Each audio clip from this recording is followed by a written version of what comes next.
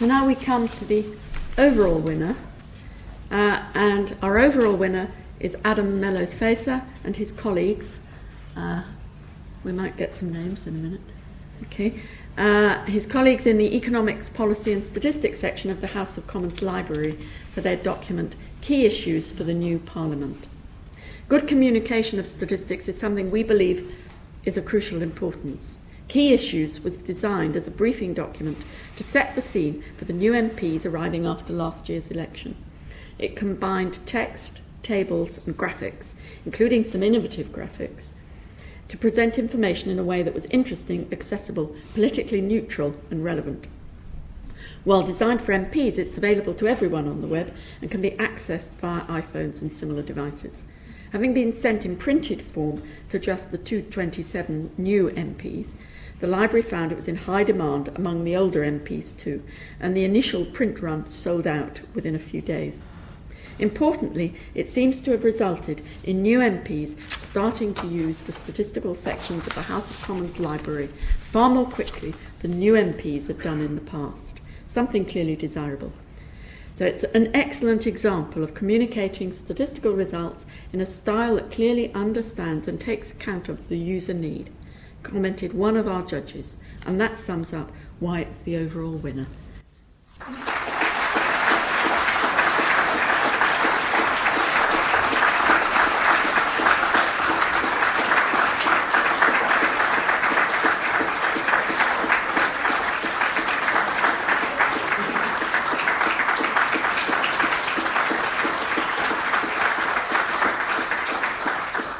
Well, thank you very much. It's a fantastic honour to accept this award on behalf of the team responsible for it. I should add it was very much a team effort. There were over 60 contributors in total, including social statisticians as well as economic statisticians, I should add, and lots of policy specialists as well. And I think integration of policy and statistics was one of its great strengths.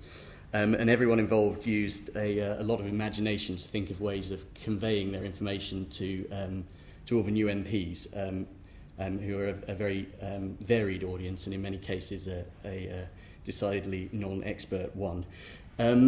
I can, however, take personal blame for the rather lurid orange and purple colour scheme that we used for the book.